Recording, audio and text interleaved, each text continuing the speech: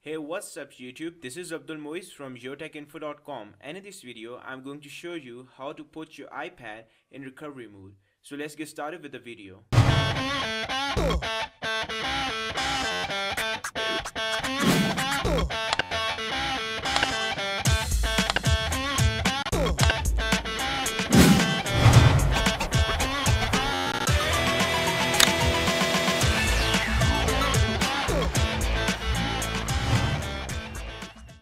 This method will work for any iPad, whether it is iPad mini or any generation of iPad.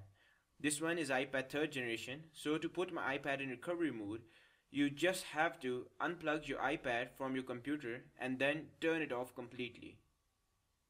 You have to turn it off by holding the power button and then slide to unlock. Once your device is completely turned off, then you have to keep holding the home button and then you have to reconnect it. Just keep in mind that you have to keep holding the home button when you are connecting your device to your computer again.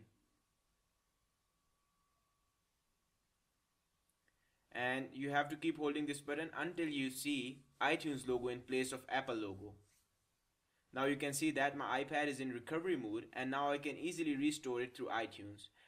When your device is in recovery mode, iTunes will pop up and say that iTunes has detected an iPad in recovery mode. You must restore it. So to restore, you just have to press Shift on your keyboard and then click on restore, and then you can easily browse the downloaded firmware and you will get rid of any sort of errors which you were previously getting. So that's pretty much it, guys. I hope this video helped you, and as always, be sure to comment, rate and subscribe. Thanks.